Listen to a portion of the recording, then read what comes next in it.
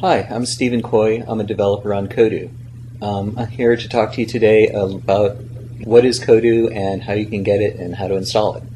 First of all, Kodu is a tool that lets you create your own games and along the way teaches you some simple programming. To get Kodu, you need to go to the Fuse Labs website at Microsoft. The address for that is fuse.microsoft.com. This is the Fuse Labs website. Here in the lower right is the Kodu block. You click on that and that takes you to the Kodu page. Now I want to point out that we do have a Kodu blog. You be sure to check that out. But for right now what we want to do is download Kodu.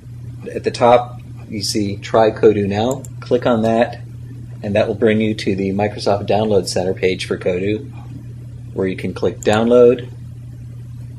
The operating system will ask you whether you want to run or save the file. I'm just going to click Run, and it starts downloading.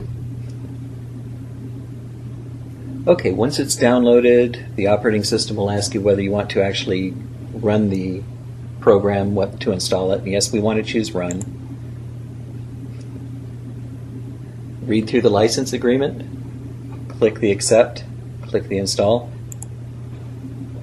Now here's two questions that we want to ask you. First of all, would you like to have Kodu check for updates at the start? This doesn't send any personally identifiable information. What it does, it just has Kodu ping back to our server to see if there is a new version available automatically, so you don't have to come and check yourself. The second one is, would you like to help us improve Kodu by allowing usage information to be sent back? Here again, we're not sending any information that's able to identify you or your computer. We're just trying to gather information about which menu options you choose and how long you spend editing your world as opposed to playing the games in the world. Once you've made your choice, click Next and the actual installation starts. One thing that we didn't see during the install we just did that you might see on your machine, depending on what's already installed on the machine, is a request from the system to install .NET 3.5 and the XNA Game Studio redistributable.